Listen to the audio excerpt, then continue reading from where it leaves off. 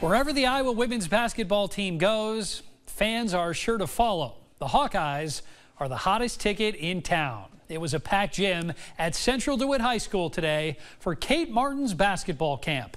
Martin and several of her Iowa teammates worked on skills with the 159 kids in attendance. Kids also got to meet with the Hawkeyes for autographs, pictures, and a Q&A session.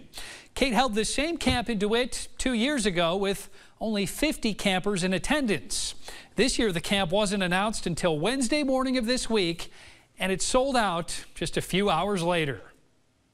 It was so awesome. I wasn't expecting it, but I think everyone around me was like, Kate, I don't think you're going to have a problem selling this out, but it's just super cool. It's just a testament to the fan base here in Iowa, and it's really cool to be able to get out of Iowa City too and meet other kids, you know, that might not be in the area. So that was super special to see that it sold out. Most of our fan base is little kids, so it's always fun to get to know them more personally and get pictures with them, sign autographs. So, you know, that's the best part of it all, being a role model for these kids, and they looked up to us so much.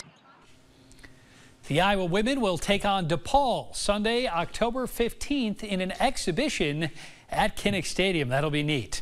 After hosting her camp in DeWitt, Kate Martin made her way to the Public House in Davenport for the annual Fry Fest with Hawkeye fans.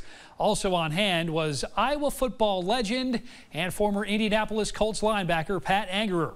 Martin and Angerer met with fans for photos and autographs. Most importantly, the two were there to help raise money for the Molly Tibbetts Memorial Fund at the University of Iowa Stead Family Children's Hospital.